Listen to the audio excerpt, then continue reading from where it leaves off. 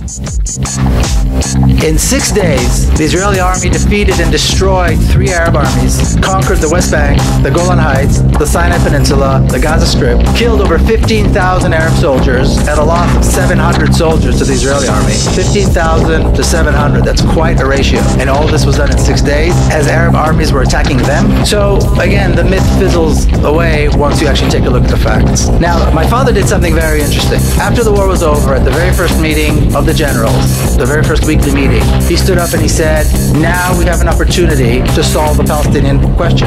We can now offer the Palestinians a state in the West Bank and Gaza. If we do this, this will be the first Arab state with which Israel will have a peace agreement. It'll be a bridge for peace agreements with the other Arab countries, since Palestine, of course, was always a central issue. And we can go on being the democratic Jewish state that we wanted to be.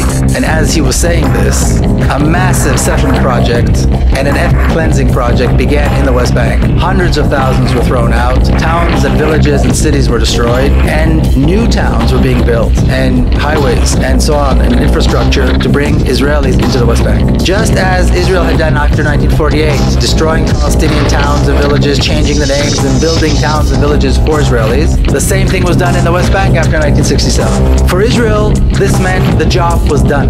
In essence, what they did was they erased Palestine off the map, because from that point on, the entire land of Israel was under Jewish control for the first time after 2,000 years and only 25 years after the Holocaust. Historically, from a Zionist perspective, this is unbelievable, unprecedented. But in fact, this is what they did. Palestine was erased completely from the map, and Israel was in completely over the entire map. This was the objective. This was the name of the game. Erasing Palestine, getting rid of the people, and de-Arabizing the country. De-Arabizing the country is what was left to do.